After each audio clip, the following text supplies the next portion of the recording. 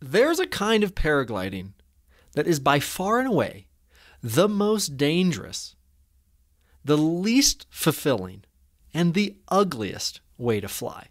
This type of paragliding will make you learn slower, fly lower, make you bomb out more often, and ultimately, this type of paragliding will suck your soul out your asshole.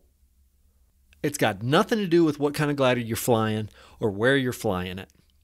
And unfortunately, I have done a ton of it. So today, I want to teach you what this kind of paragliding is, and I'm going to tell you all about it so you don't have to do it yourself. You want to know what the worst kind of paragliding is? Let's get right into it. See ya. I'm paragliding! See ya.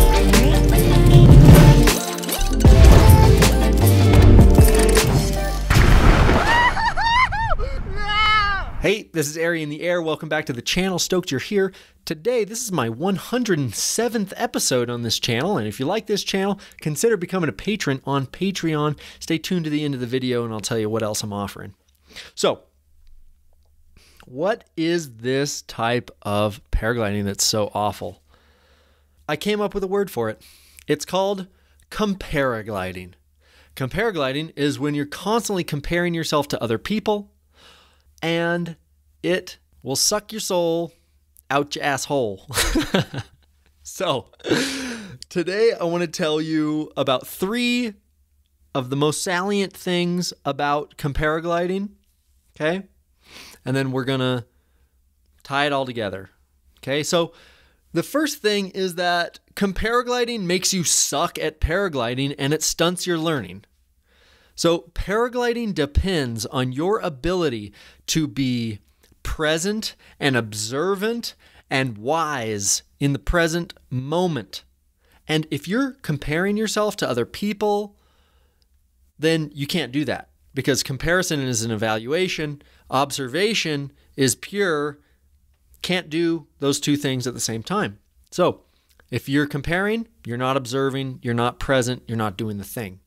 So you're going to project where you think you should be or where you want to be, or you're going to see other pilots and you're going to make decisions based on them instead of flying the air, flying the day, flying yourself and the glider where you are in that present moment.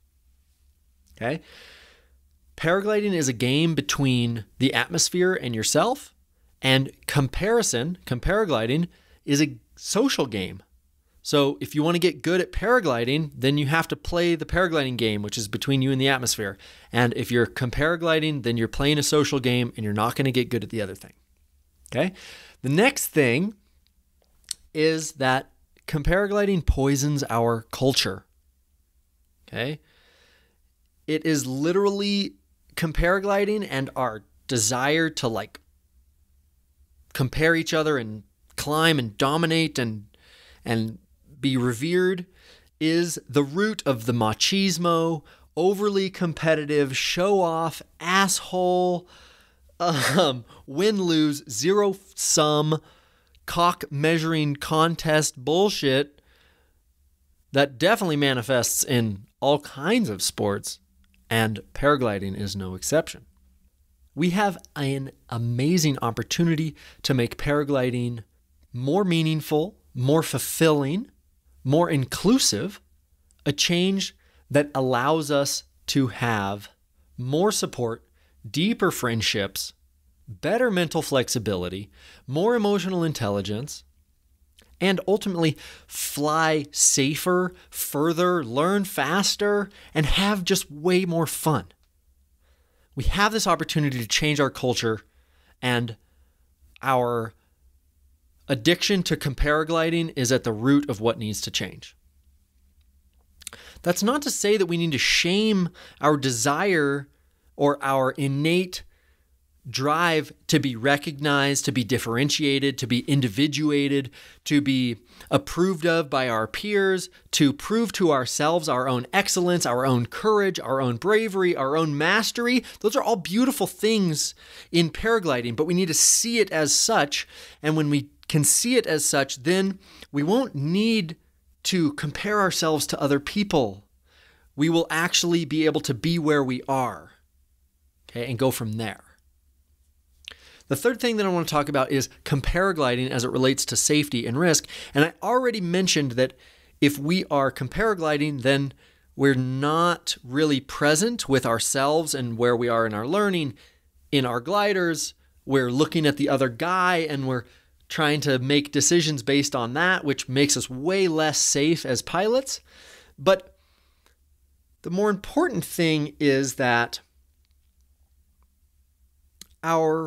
we need to consider the risk that we're taking based on our motivation and our motivational structure here. So if you imagine for a second that you have just died paragliding, okay, which is a good thing to ruminate on, like remembering that you're in one of the world's most dangerous sports is probably a good exercise. Imagine that you've died paragliding and your epitaph will read one of two things. It will either say, Ari lays here, he died doing what he really loved, what brought him so much joy and meaning, what he did for himself and for his soul. Or, Ari, that poor guy, he could never find his own sense of self-approval, and so he was constantly mired in seeking external validation by pursuing more and more dangerous activities. He never found that external validation, and unfortunately, the pursuit of that ultimately led to his untimely death.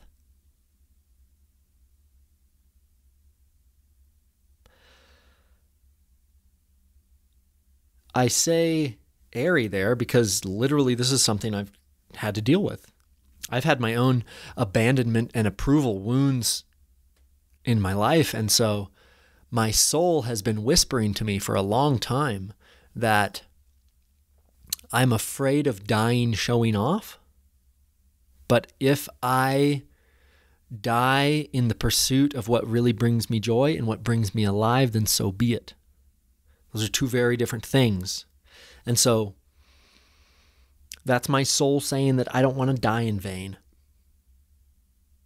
I don't want to die just seeking external validation.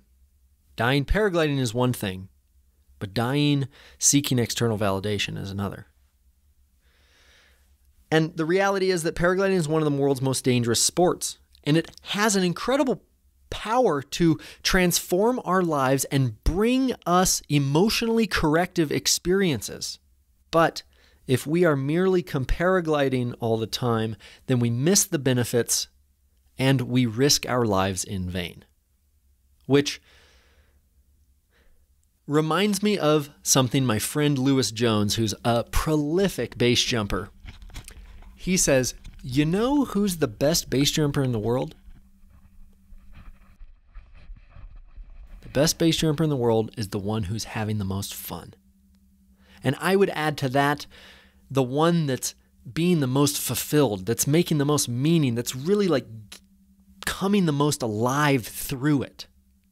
The moral of the story here is that you are already awesome and you don't have to fly.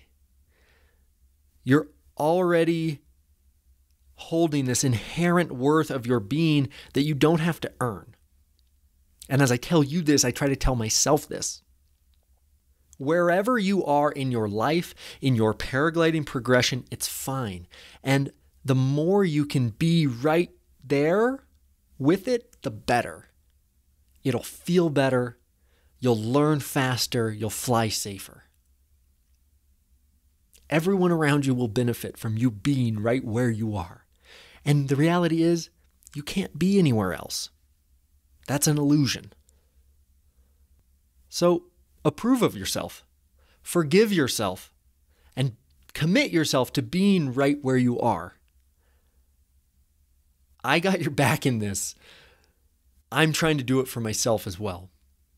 If you're interested in talking about these kinds of things, consider checking out my Patreon page.